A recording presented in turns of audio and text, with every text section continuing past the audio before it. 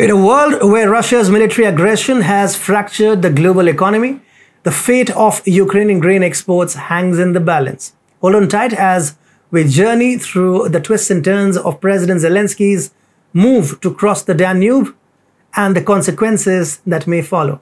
Hi and welcome. My name is Atul Mishra. Let's begin. Russia has terminated the year-old Black Sea grain deal, leaving the world on tenterhooks. This deal, carefully crafted by the United Nations and Turkey, allowed the safe transportation of grains and fertilizers from Ukrainian ports on the Black Sea to 45 countries.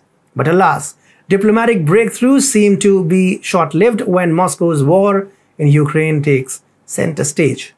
As the Russia-Ukraine war unfolded, Europe found itself in a tight spot, heavily dependent on Russia for essential resources like grain and oil.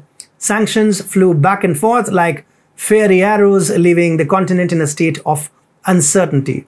The Black Sea, an important gateway for grains from Russia to Europe, played a pivotal role in this grand chessboard of geopolitics. And then Russia decided to suspend its participation in a crucial grain export deal with Ukraine.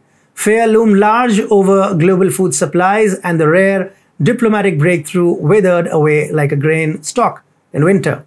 Ships that once safely navigated the Black Sea and the Bosphorus Strait to reach global markets were now facing stormy waters. Kremlin's spokesperson Dmitry Peskov told reporters on Monday that Russia would not renew the pact right now, saying it has been terminated. The pact had been terminated, and Ukraine's position in the world wheat, corn and barley market was now uncertain.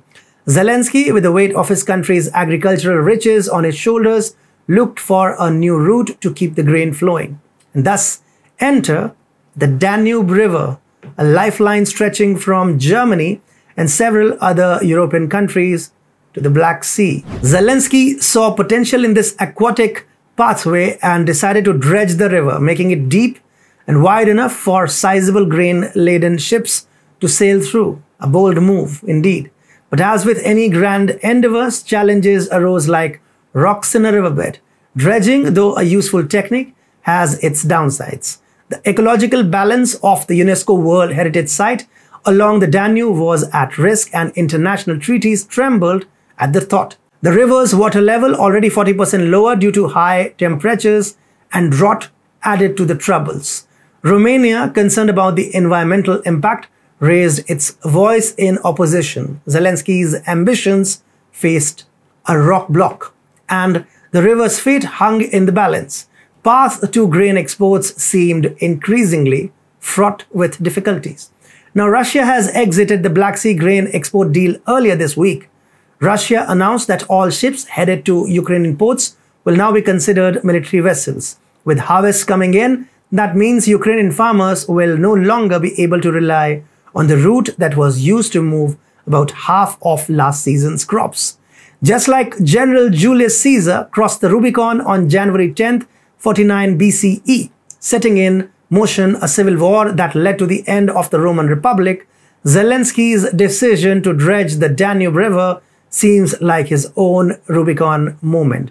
By taking this daring step, he has reached a point of no return, risking his relations with other countries. The consequences of this move are uncertain, and tensions may escalate day by day.